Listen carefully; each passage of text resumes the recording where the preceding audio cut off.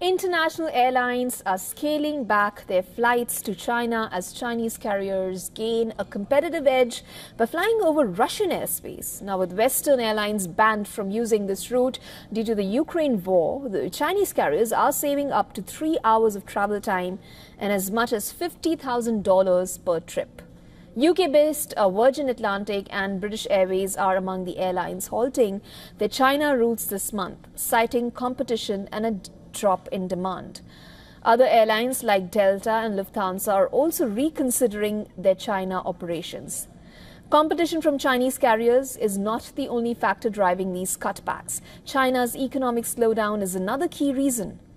The country's GDP growth slowed to 4.6% in the third quarter, dampening business travel demand.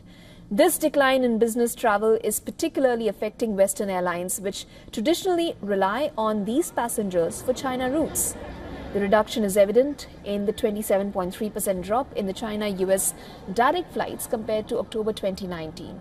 Analysts say this reflects the broader economic uncertainty in China, especially for Western businesses.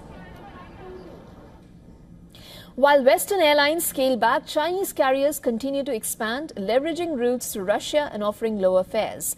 Hainan Airlines, for example, recently launched a new flight from Haikou to Seattle.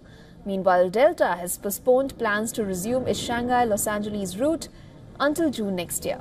Analysts suggest that with reduced business travel and increased competition, Western airlines are choosing to deploy their aircraft on more profitable routes like transatlantic flights, leaving China's airspace increasingly dominated by local carriers.